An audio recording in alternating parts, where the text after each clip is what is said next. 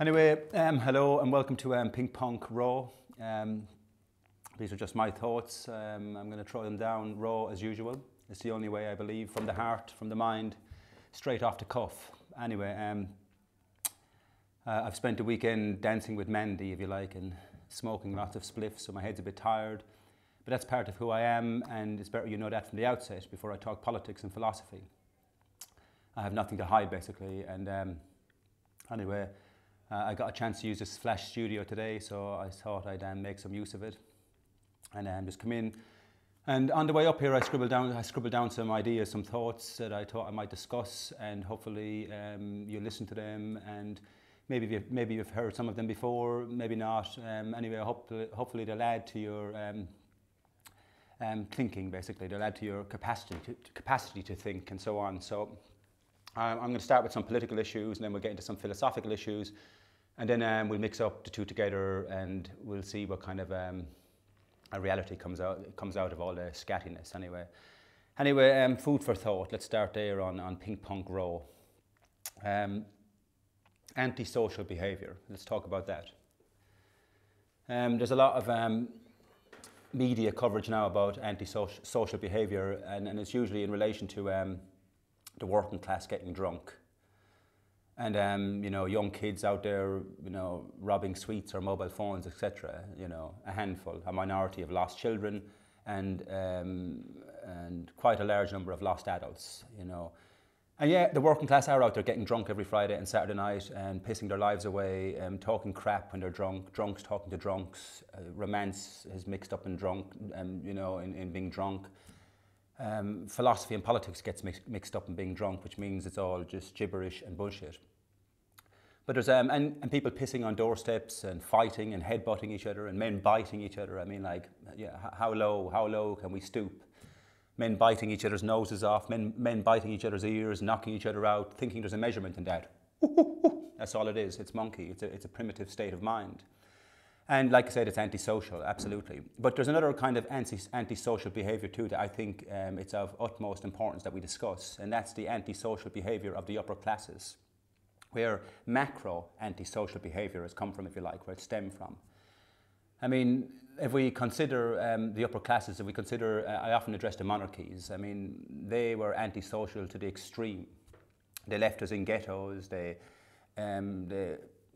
shot us for treason, which means if we spoke up against their system, they would shoot us because their ideology wasn't backed up with intelligence. They had no argument, only brute force, etc., which still stands today. Brute force is what defends the status quo. The antisocial behaviour of number 10 Downing Street. I mean, the Prime Minister, the so-called, the monkeys, the puppet that he was serving the corporate world. I mean, they're antisocial. They've chopped up cultures. They continue to chop up cultures. What we've done to Iraq in the name of democracy and love is extremely antisocial behaviour.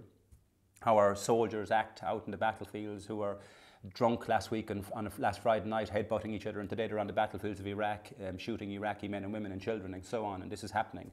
So this is all antisocial behaviour that should be considered.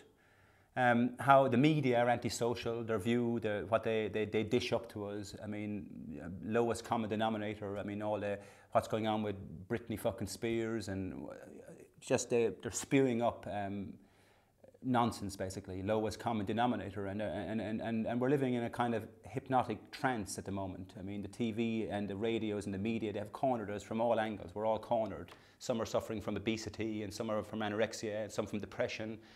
Some are suffering from the idea that a big car represents them and a big house represents them. Some are suffering from the idea of failure because they don't have a big house and a big car to represent them, and they're all caught up in this big mishmash of scattiness, shall we say. And all of it is antisocial, and it needs to be addressed in the macro complex sense. The antisocial behaviour, like I said, of the elite, how they believe themselves to be better than you and I, we the working class, and how they use us, how they exploit us. Exploitation, by definition, is antisocial. It's the essence of exploitation. I mean, why the concept unless we look at the complex essence of it? And it's anti-definition, and it's by definition, I should say, it's antisocial. It's antisocial. It's anti the way we socialise. It exploits us. It stops it. It limits our time and our movement. Okay, it restricts us. It restricts our ability to blossom in springtime because we're all tired waking up to alarm clocks, etc., for the drudgery and the. Anyway, it's all good. Anyway, so there's my thoughts on antisocial behaviour, and in there somewhere in that mishmash there's thoughts that are worth considering, and if we were to broaden the spectrum of thought so we can debate what's going on in the world. I mean, I think, you know, you need to rewind maybe and listen to what's been said a few times and just take in the essence. Anyway, on that note too, let's just debate, does the money trickle down to the bottom? Okay, that's another thought for the day on Ping Pong Row. By the way, you can email row@pingpong.com if you want to come on and talk with me on the show, and it would be nice, you know, to have politically grounded people come on the show and talk, philosophical minded people and so on, so we can just debate what's happening in the world of adults and children and just in the world in general. And anyway,